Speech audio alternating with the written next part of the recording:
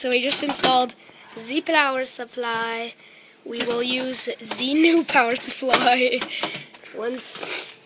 See, you can sort of see it down there, right in there.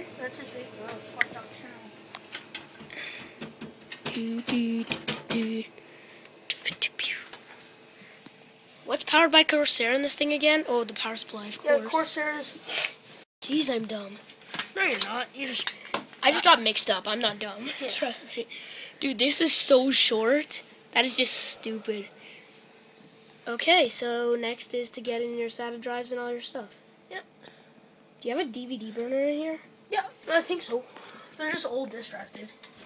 Yeah. You guys do know it's 340, right? You know.